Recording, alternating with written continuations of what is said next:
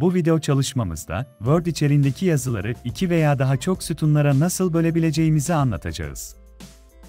Hangi paragraftan itibaren sütunları ayırmak istiyorsanız, mouse ile gelerek paragraf yazısının başlangıcına tıklayın. Örnek çalışmamıza göre, ben ikinci paragraftan itibaren sütuna ayıracağım için, burayı tıklayıp ikonu aktif ediyorum. Microsoft Word'ün üst menüsünde yer alan, düzen menüsüne tıklayalım. Açılan alt ekrandan, kesmeler seçeneğine ve sonrasında sürekli seçeneğine tıklayalım. Yine, düzen bölümünün altında yer alan, sütunlar bölümüne tıklayalım. Açılan alt ekrandan, diğer sütunlar seçeneğine tıklayalım.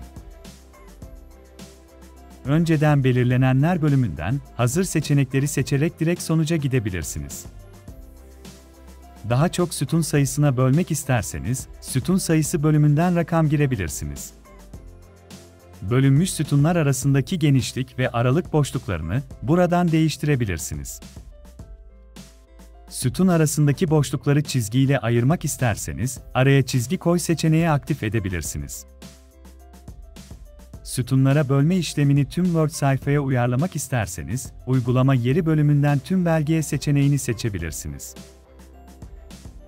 Ben iki sütuna ayıracağım için, iki seçeneğini seçerek tamam butonuna basıyorum.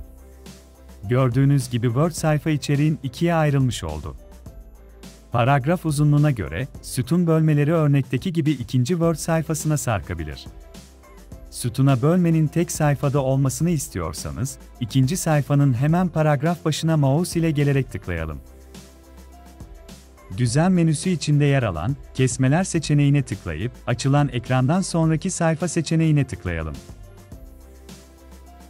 Son olarak, sütunlar bölümüne tıklayıp bir seçeneğini seçelim. Böylece, ikinci sayfamızdan sütun bölmesi kalkacak ve normal paragraf sayfası düzeninde devam edecektir. Yeni bir video çalışmasında görüşmek üzere, kanalımıza abone olun, takipte kalın.